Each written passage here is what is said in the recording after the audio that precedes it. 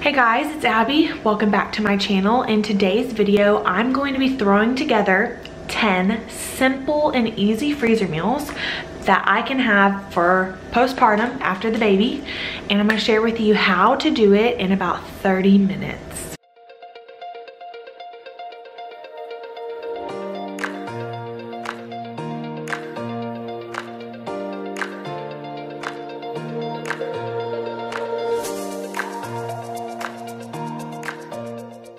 I am almost 37 weeks. I am running out of time and I'm starting to think about how I'm gonna feed my family afterwards. Obviously my husband helps me too, it's not just me, but I'm just a planner and I like to know that I have some meals planned ahead of time. So I have started looking into some super quick simple freezer meals to throw together for dinner so that I'm not stressing myself out with a baby and trying to cook. So these are all going to be meals that we're tossing into a freezer bag and we're gonna freeze, and when it's time to have that meal for the day, you're gonna toss it in a crock pot, let it cook, and you'll have a little bit of prep for the actual meal. But that's it, and all of this cost me $70 for 10 meals. I'm super pumped, and I think you're really gonna like it. I went to Aldi 2 days ago, and I bought, I'll show you, this is all you need for the meals. And I spent $68.72, and I labeled my bags already. So I have 5 meals I'm gonna show you, and I'm doing them twice just because of convenience. So I have all of my bags labeled. That's gonna be the first step. I have mentioned this before in a video and I will link that video up here. I'm getting these meals from a really affordable meal planning subscription. So this is $5 a month and it is called Eating Together. It is a monthly meal planning subscription. You're gonna get an email once a month, and in that email is gonna be an attachment for a month of meals planned out for you. And it's gonna have the grocery list already made. It's so convenient. You can put the meals on whatever days of the week you want. You can substitute things. It gives you the instructions on how to cook it. It is so good. And I'm planning on doing this pretty regularly after I have the baby because the grocery lists are already done. I really think a lot of people could benefit from this. A lot of times the planning part and the grocery shopping and the making the list is the inconvenience, and this takes the inconvenience out of grocery shopping. One thing I want to mention, some of these meals, like for instance, this one is like a hamburger helper. It's like a homemade hamburger helper.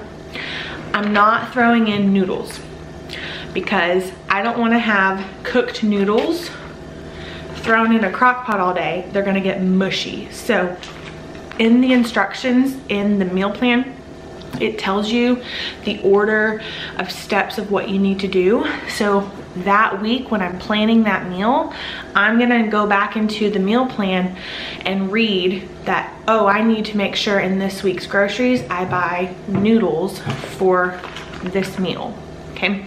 So some of them have some other items that you will need to prep very quickly that evening, but the majority of the meal is gonna be in here in your freezer, and they last 3 months. So I'm not putting the date on them because I know we're probably gonna use these within the first couple of weeks. And I think that's it. So let's get started. Hopefully I can do this really quickly. My daughter's napping and I don't have a lot of time.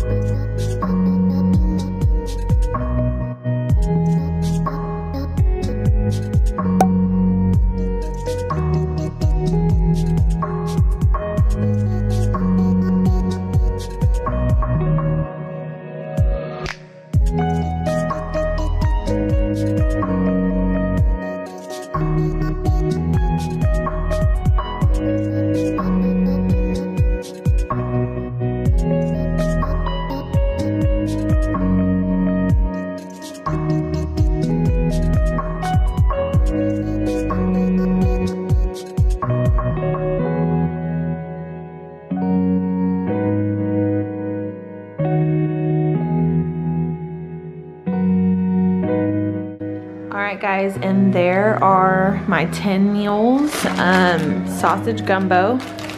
I've got 2 salsa verde chicken, 2 hamburger mac, 2 creamy chicken penne, and then 2 honey Dijon chicken. So the easiest thing ever. I was able to do that in 30 minutes, put it all together. Now I'm gonna squeeze out all of the air, put them in my freezer. I have a deep freeze and they should be good for 3 months.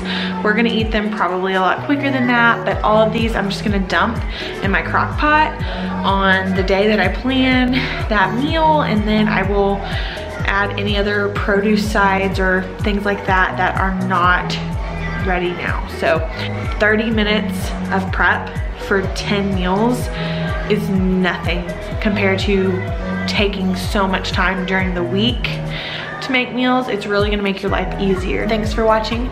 I will see you again next week, hopefully, unless this baby makes an entrance. Take care of yourself, and I will see you again next time. Bye, everyone.